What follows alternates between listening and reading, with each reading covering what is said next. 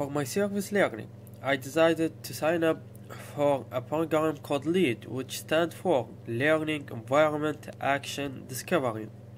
Therefore, on November 16, I attended a work party at the Outback Farm, which is by Western Campus. Starting off, here is a picture of me with a bunch of English ivy.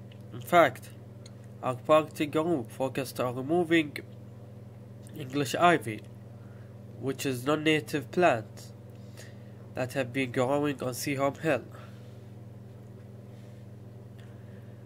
So, what is non-native species? In our Biology 101 lecture as well as our lab, we discussed what are non-native species. It is invasive plants that are introduced to an area from another part of the world. For example, English ivy and Seaham Hill, where they can compete with native species or resources and impact on the overall ecosystem function. Nevertheless, what are primary and secondary succession? Primary succession occurs in newly created habitat. For example, island rises from the sea, and we know that Hawaii is an island that rose from the sea. However, secondary succession occurs as communities recover from disturbance. For example, forest grows back.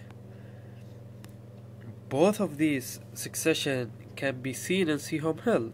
In fact, in our biology lab, we had a walk to Seaham Hill and experienced that the two succession, which we also did in our service learning, where we saw the part of the Seaham Hill that has the primary succession and the other part which was disturbed by landfalls, which is, as we know it's called a secondary succession.